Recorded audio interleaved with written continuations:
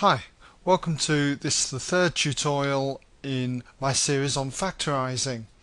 Now, in this particular tutorial I'm going to start to show you how we factorise quadratic expressions. Now, quadratic expressions are expressions of the form ax squared plus bx plus c, where a, b and c are constants and the constant a never equals 0.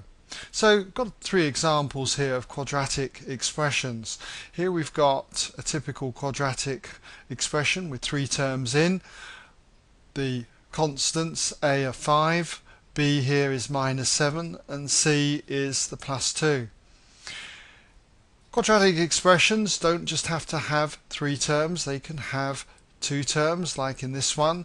The a doesn't equal 0, it's 3, so we get 3x squared, and the b here is -8. c in fact is 0, so 3x squared minus 8x. And in this particular quadratic expression I've made the b 0, so we've got a here, which is 1x squared, b, as I said, was 0, and c is -9. Now, in my next few tutorials on factorising, we're going to be looking at quadratic expressions. And what I'm going to show you is how we factorise these. Okay?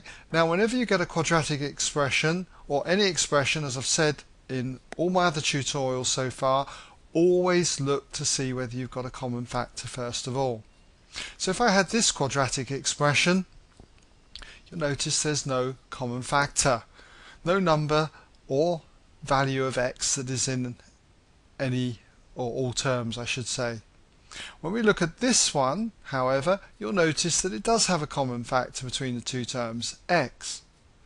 This one doesn't have any common factors.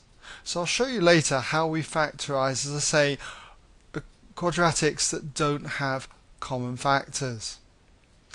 Anyway, let's just get this started. So first of all then, let's have a look at three quadratic expressions.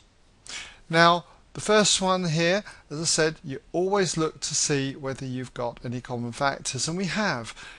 In these two terms, you've got an x, which is a common factor. So this is going to be identical then to x bracket x minus 3. And that would expand out to give us x squared minus 3x. Okay, what we've got here. So we've got two factors, the x being then multiplied by the second factor, x minus 3, creating one term. Okay? I picked this example because you don't have to have quadratics that have just x in, okay, like x and x squared. Here we've got a quadratic in what we call a. We've got an a and we've got an a squared in place of the x and the x squared. So, how do we factorise this one? Well, again, first of all, always check to see whether we've got common factors, and we have. We've got not only the a, we've got a 5 that goes into the 15 and the 10. So the highest common factor here is 5a. So we have a bracket, and we're going to put 2a in there to give us 10a squared, and just simply minus 3 to give minus 15a. Alright.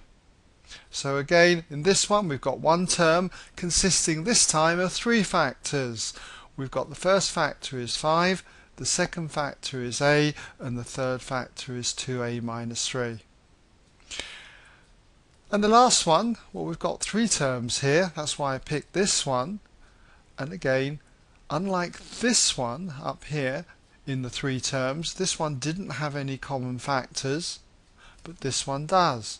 It's not an x because we haven't got an x in every term, but we have got a number that goes into 12, the minus 6 and the 9. And that number, that highest common factor, would be 3. So we could write this then as 3 bracket 4x squared, okay, to give us the 12x squared up here. Now we just need minus 2x to give minus 6x when we do 3 times minus 2x, and then to give the plus 9 we just need plus 3.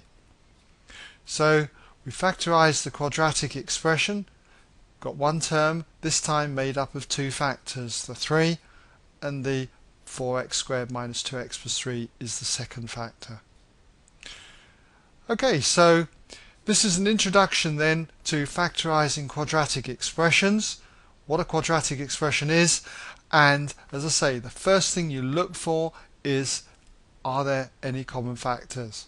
Now in the next few tutorials I'm going to start to show you how you factorise this quadratic expression, and then I'll go on to show you how you factorise this type of quadratic expression. Okay, well that brings us now to the end of this first tutorial in factorising quadratic expressions.